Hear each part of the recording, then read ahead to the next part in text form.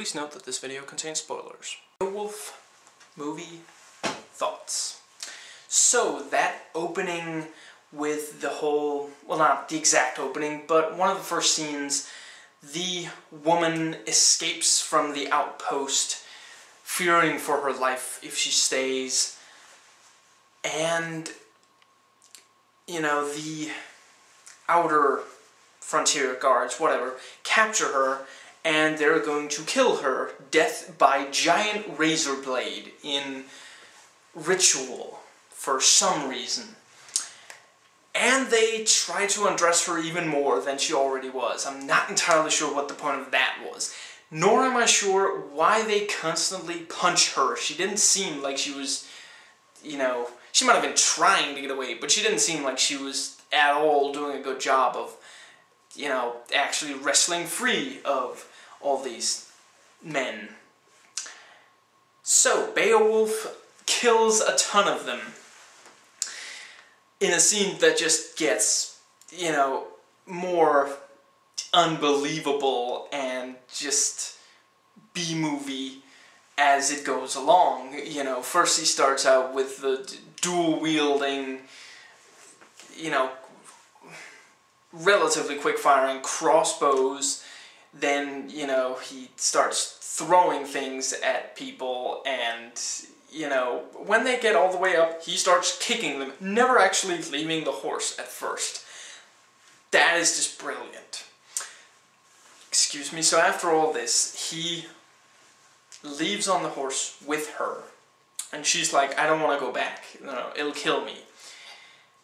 So she leaves the horse, quite cleverly shot too, because suddenly she's just gone. That really worked, you know. I was like, did she disappear? Where is she? You know, and then, she jumped off the horse, she ran back, and they kill her in a much quicker fashion than before. I guess that was the whole reason they were following. They just wanted to make sure that if she did jump off his horse, they were going to kill her.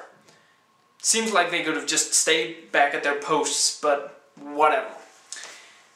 Doesn't that kind of make that entire scene entirely pointless, other than the fact that it showcases his nice, you know, diverse weaponry? I love how everything he grabs, you know, like, either morphs into something else, or, you know, yeah, just, you know, he's like the blade of, I don't know, I guess, supernatural monsters. Yeah, so, you know, and he doesn't even like go back and kill more of them. That was my thought. They just saw this guy kill, let's say, 20, 30 of their guys just to get her back. Now they've killed her. I guess he doesn't, you know, he can't actually rescue her again, but he might go back for revenge, you know, that, it didn't seem like he had to kill a bunch of them just to save her. You know, if he really wanted to, he could have maybe, I don't know, just knocked them all out. You know, if he can't, it takes a lot to kill him, as we find out later. So, yeah. Anyway, bottom line, that entire scene, just to show off Christopher Lambert, you know, fighting off. Or is it Lambert? I don't know. So, we have, I love how no one in this movie actually pretends to, you know, no one does anything about their accent. You know, you've got the German, Roland, you know, clearly German. You know, it's in every single word he says. The German accent is just unmistakable. Rona Mitra, not entirely sure what her accent is, but there's clearly an accent there. You know, I'm not entirely sure what that was supposed to be. I like that this movie actually, you know, it's not trying to be historically accurate. We don't know exactly when it's taking place. My money's on post-apocalyptic, you know, and not just because I love that sort of thing. Okay, just because of that. You know, it just kind of, we see these people using modern technology. There's no, like, hey, where'd you get that? You know, no, they just, that's just how it is, you know. You find out almost immediately. One of the first things you see is those, you know, masks that, you know, apparently provide oxygen to, yeah. I'm not even sure why they need that, you know. Does Grendel breathe toxic fumes or something. Whatever. I'm going to skip ahead to the ending. I like when a movie actually has the guts to just kill everyone, but it does seem like, I don't know, it ends up feeling a little hollow. You know, he didn't really rescue anyone other than, I guess, the potential future victims, but the only two people making it out of that castle are himself and Rhodometra's breasts. You know, that's it, you know, and then the three of them can go off and have more adventures. I mean, I guess even, you know, the young black guy who made him that hidden blade died, you know, I'm not sure we saw his body, but yeah, it just seems a little, I don't know, and it didn't really feel like it quite had the impact it seems like it maybe should have had. The blade itself, I thought that maybe they should have established better that it was trying to avoid, you know, people with swords maybe or something, or trying to disarm. I get the idea that, you know, if I just conceal my weapon, then it will think that I'm helpless, and that's it. But I think it would have helped to properly establish something like that, or for him to make reference to having used something like that before, a trick like that. I thought the movie did pretty well at just getting some emotion and drama into it, you know, the Roland, you know, desiring Kyra, and, you know, that entire thing. That could have gone really emo and been really pathetic, but it wasn't, because it wasn't brought up that often, you know. There were 2 or 3 scenes where that's mentioned, and it's brief, and that's it, you know. That's also, the movie does not overstay its welcome. And, you know, Kyra herself, you know, when she reveals the truth about, you know, how she was the one who killed her husband because he was so horrible, and she thinks that Grendel is actually him. You know, I thought that was pretty smartly written. You know, it's like, it's battered wife syndrome, you know, even though she, you know, she was happy to be able to get rid of him, now she feels like she's being punished for that, even though it was, I mean, let's be honest, it was just, you know, the guy was a bastard. I love how, you know, for the succubus, for Grendel's mother,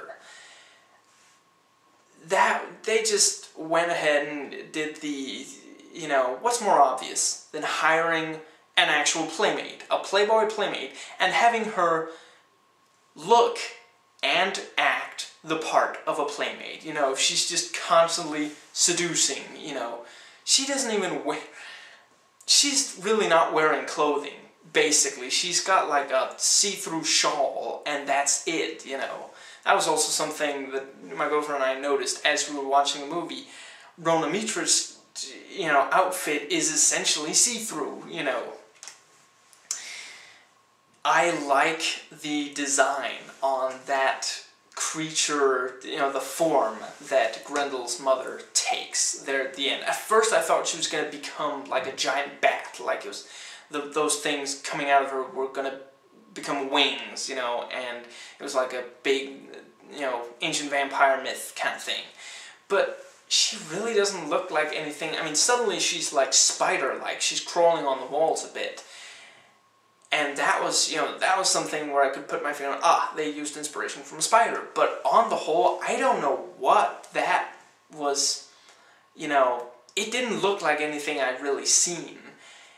And that's pretty cool. And I think, you know, and they used it well, like with Grendel himself. You know, we don't see too much of them. They don't depend too much on them. You know, the climactic fight is, you know, between one person and one monster. That sort of thing doesn't necessarily work in a movie. That won't necessarily be exciting. You know, we haven't seen her in this form before, so suddenly, you know, we might have an idea from pretty early on that she's, you know, the bad guy, or, you know. But at the end there, and we haven't seen her fight until that point either, so, you know, there's not really that strong of an immediate, I don't know, emotional kind of grounding in it, but, you know, when you actually watch it, it's a fun fight. It's an exciting fight, you know. And I thought the killing move was pretty clever as well. You know, he discovers that her blood is flammable, so he cuts her, you know, carotid artery and, you know, sends fire towards it. You know, so she'll burn completely because so much blood comes out of the carotid artery. And that, yeah, that was pretty cool.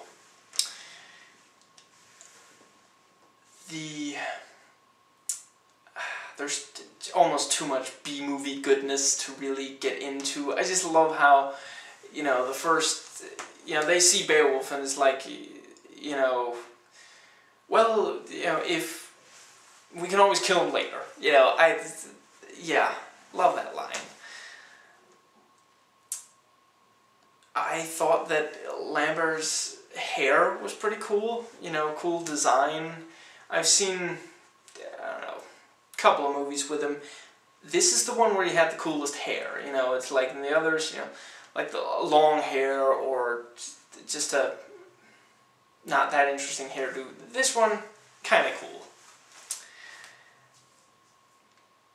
I suppose that's pretty much what I wanted to say about the movie. Yeah. Maybe just one more thing. I think the thing about Beowulf being the son of a god, you know, the half, whatever, you know, one god and one human. I believe that is, I don't know, maybe in the original poem, or it seems familiar. Maybe they got it from another part of mythology. Anyway, that maybe did feel a little out of place because it's really the only mention of gods in the movie. You know, there's the supernatural monster and all, but on the whole, it didn't really seem like they had a lot of mythology in there, you know. Which is not to say that it was, like, entirely scientific and they didn't, you know, like, they disbelieved, you know, how is this monster explainable, you know, they did accept that, but there's still no mention of gods, no mention of anything supernatural other than the creature, you know. Beowulf also does not regale us with tales of other creatures he's killed, really. About the whole everyone is killed in this movie, I also wasn't entirely clear on if Grendel could make it into the, you know, the sanctuary area. Why had it waited so long to kill all those people, you know? I guess not long before that, Beowulf, remarked, you know, done playing games, you know, or something like that. But why? That was kind of just, okay, so it's going to kill a lot of people, you know. Briefly more on that, on the whole, a lot of people dead thing. Grendel's mother, after she killed, you know, everyone left in the movie, essentially, it seemed to me like she was trying to get Beowulf to sleep with her, you know, eventually they fight, but before that it really seemed like she, you know, wanted another Grendel, and she, you know, maybe it would become more powerful with him being a demigod. So, you know, and then when she sees that that doesn't work, I don't know, maybe she was just trying to distract him until she could fight him, because I don't exactly know what it was, like black, dark mist or something, going into her, enabling her to, you know, change into the... I liked, you know, you could really tell which shots were CGI and which were just, you know, close-ups of her in some makeup, but the makeup looked nice when they cut to those close-ups, you know. And actually, for a playmate, I didn't think her acting was bad, really. You know, she wasn't asked to do a lot, but she was threatening when she was supposed to be, and she was rather seductive, you know, the other 90% of the time she appeared on screen. The creature, Grendel itself, I like that, you know, there's proper build-up to seeing him, and, you know, the kind of, it's unclear if it can turn invisible. You know, how does it get, for example, into the sanctuary? You know, does it turn invisible and then just sneak in when the doors are open, or can it, like, I don't know, I theorized that maybe it could go through walls. I read on IMDb that maybe it can, like, turn itself into mist or something like that, you know. With that said, I tend to like not having a lot of explanation. I think this movie could have done with just a little more. I would have liked to know why Grendel suddenly stepped up his game. You know, and maybe also some kind of a motive, some kind of gain to, you know, why was it killing the people at the outpost? What was keeping it at the outpost? You know, why didn't it go, you know, I get maybe, like, keeping Hrothgar alive so that the succubus could continue to torment him in his dreams. That, you know, maybe makes some sense, especially if she somehow gets some power from that, which were not really explicitly stated, but yeah, I don't know, maybe there is an explanation. Maybe, you know, Grendel can't stray too far from his father, or something, but it's not in the movie. We're not told in the movie why it's staying there, not that I noticed anyway. And, you know, I mean, all the, you know, warriors outside, could they actually stop it? You know, Beowulf managed to kill it, but he is a demigod, and he's the only one. You know, everyone else who fights it either dies or is spared. And the same with, you know, the mother.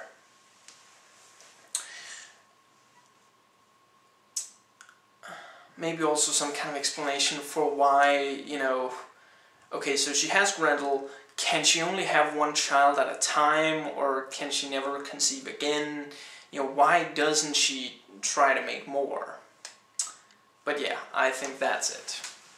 Please rate and comment, and hey, if you like this video, that subscribe button's just waiting for you to click it.